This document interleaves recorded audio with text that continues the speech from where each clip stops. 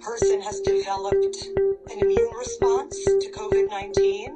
ਦੁਨੀਆ ਭਰ ਦੇ ਵਿੱਚ ਤਬਾਹੀ ਮਚਾ ਰਹੀ ਕਰੋਨਾ ਵਰਗੀ ਭਿਆਨਕ ਮਹਾਮਾਰੀ ਨਾਲ ਪੀੜਤ ਲੋਕ ਹੁਣ 7 ਦਿਨਾਂ ਦੇ ਅੰਦਰ ਠੀਕ ਹੋ ਸਕਣਗੇ ਅਤੇ ਇਹਨਾਂ ਲੋਕਾਂ ਦਾ ਇਲਾਜ ਕਰੋਨਾ ਦੀ ਜੰਗ ਜਿੱਤ ਚੁੱਕੇ ਲੋਕਾਂ ਦੇ ਮਾਧਿਅਮ ਨਾਲ ਕੀਤਾ ਜਾਵੇਗਾ।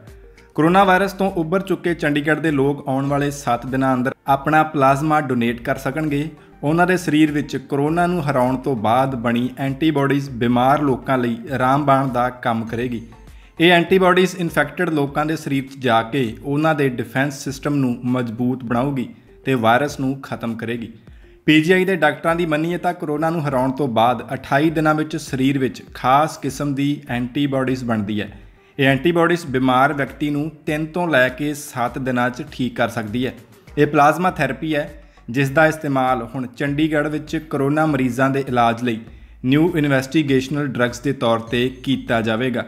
PGI ਨੇ Indian council of medical research ਦੇ ਨਿਰਦੇਸ਼ਾਂ ਤੋਂ ਬਾਅਦ ਮਰੀਜ਼ਾਂ ਦਾ ਪਲਾਜ਼ਮਾ ਥੈਰੇਪੀ ਨਾਲ ਇਲਾਜ ਕਰਨ ਲਈ ਤਿਆਰੀ ਕਰ ਲਈ ਹੈ। PGI blood transfusion, internal medicine, community medicine, virology ਅਤੇ ਪਲਮੋਨਰੀ ਮੈਡੀਸਨ ਵਿਭਾਗਾਂ ਦੇ ਮਾਹਰਾਂ ਦਾ ਪੈਨਲ ਬਣਾਇਆ ਜਾ ਰਿਹਾ ਹੈ ਜੋ ਤੈਅ ਕਰੇਗਾ ਕਿ ਕਿਸ ਮਰੀਜ਼ ਦਾ ਇਲਾਜ ਥੈਰੇਪੀ ਨਾਲ ਕੀਤਾ ਜਾਣਾ ਤੇ ਇਸ ਲਈ ਸਿਹਤਮੰਦ ਹੋਏ ਡੋਨਰ ਦੀ ਲਿਸਟ ਵੀ ਤਿਆਰ ਕਰ ਲਈ ਗਈ ਹੈ। ਸਿਰਫ ICU ਦੇ ਗੰਭੀਰ ਤੌਰ ਤੇ ਇਨਫੈਕਟਡ ਮਰੀਜ਼ਾਂ ਨੂੰ ਹੀ ਪਲਾਜ਼ਮਾ ਦਿੱਤਾ ਜਾਵੇਗਾ।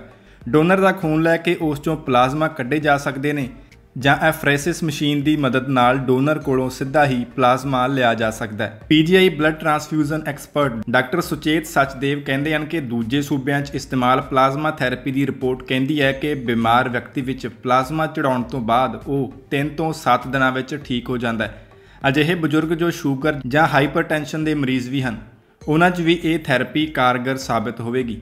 ਡਰੱਗ ਕੰਟਰੋਲਰ ਆਫ ਇੰਡੀਆ ਦੀ ਮਨਜ਼ੂਰੀ ਤੋਂ ਬਾਅਦ ICMR ਨੇ ਦੂਜੇ ਅਜਿਹੇ ਕਈ ਸੰਸਥਾਨਾਂ ਨੂੰ ਇਸ ਥੈਰੇਪੀ ਦਾ ਇਸਤੇਮਾਲ ਕਰਕੇ ਦੇਸ਼ ਨਾਲ ਚੱਲਣ ਦੀ ਸਲਾਹ ਦਿੱਤੀ ਹੈ। PGI ਬਲੱਡ ਟ੍ਰਾਂਸਫਿਊਜ਼ਨ ਵਿਭਾਗ ਦੇ HOD ਪ੍ਰੋਫੈਸਰ ਰਤੀ ਰਾਮ ਸ਼ਰਮਾ ਦਾ ਕਹਿਣਾ ਹੈ ਕਿ ICMR ਨੇ ਪਲਾਜ਼ਮਾ ਥੈਰੇਪੀ ਸ਼ੁਰੂ ਕਰਨ ਲਈ ਕਿਹਾ ਹੈ। ਥੈਰੇਪੀ ਨਾਲ ਮਰੀਜ਼ਾਂ ਦਾ ਇਲਾਜ ਕਰਨ ਲਈ PGI ਦੇ ਡਾਕਟਰ ਤਿਆਰ ਹੋ ਚੁੱਕੇ ਨੇ। ਕੁਝ ਪ੍ਰੋਟੋਕਾਲ ਤਿਆਰ ਕੀਤੇ ਗਏ ਨੇ ਕਿ ਕਿਹਨਾਂ ਨੂੰ ਥੈਰੇਪੀ ਦਿੱਤੀ ਜਾਵੇਗੀ। ਅਜਿਹੇ ਮਰੀਜ਼ ਜੋ ਕਰੋਨਾ ਇਨਫੈਕਸ਼ਨ ਕਾਰਨ ਗੰਭੀਰ ਹਾਲਤ ਵਿੱਚ ਪੁੱਜ ਗਏ ਨੇ, ਉਹਨਾਂ ਨੂੰ ਸਾਹ ਲੈਣ ਵਿੱਚ ਦਿੱਕਤ ਆ ਰਹੀ ਹੈ ਤੇ ਫੇਫੜੇ ਪੂਰੀ ਤਰ੍ਹਾਂ ਇਨਫੈਕਟਡ ਹੋ ਚੁੱਕੇ ਨੇ, ਸਿਰਫ ਉਹਨਾਂ ਨੂੰ ਹੀ ਇਹ ਥੈਰੇਪੀ ਦਿੱਤੀ ਜਾਵੇਗੀ।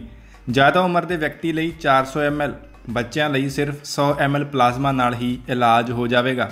ਇਸ ਤੋਂ ਪਹਿਲਾਂ ਕੇਰਲ ਵਿੱਚ ਵੀ ਇਸ ਪਲਾਜ਼ਮਾ ਥੈਰੇਪੀ ਨਾਲ ਕਰੋਨਾ ਮਰੀਜ਼ਾਂ ਦਾ ਇਲਾਜ ਸ਼ੁਰੂ ਹੋ ਚੁੱਕਾ ਹੈ। ਅਮਰੀਕਾ, ਬਰਤਾਨੀਆ ਤੇ ਹੋਰਨਾਂ ਮੁਲਕਾਂ ਵਿੱਚ ਇਸ ਤਰੀਕੇ ਨਾਲ ਇਲਾਜ ਲਗਾਤਾਰ ਚੱਲ ਰਹੇ ਨੇ।